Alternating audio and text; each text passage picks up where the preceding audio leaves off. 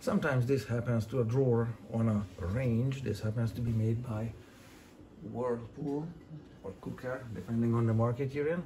So what happens to the drawer is that one corner is good, then the other one drops down. So you can see this black line here, it's tapering from wide to narrower normal.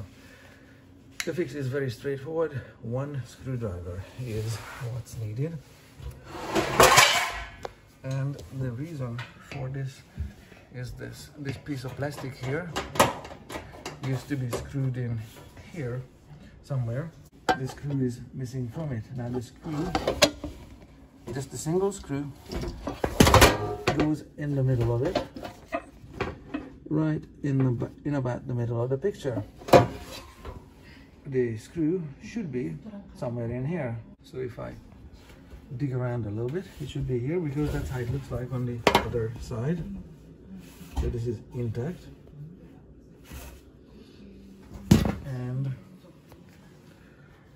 And so the lost screw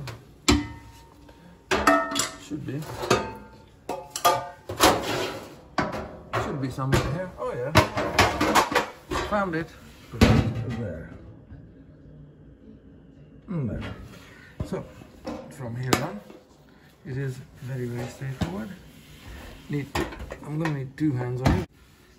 Just about done. It needs a Phillips #2 screwdriver. There.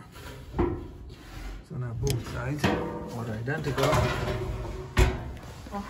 and the gap should be nice and even throughout the whole drawer top. But it's not beautiful, but it's at least even. So that's how it looks.